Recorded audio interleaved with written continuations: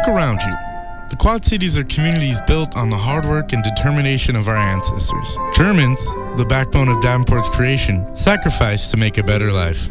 The personal struggles. Coming to a whole new land that you're not familiar with is a story that transcends German heritage. Government regulations. Immigrants didn't want it known that they were of German ancestry. Some even changed their names.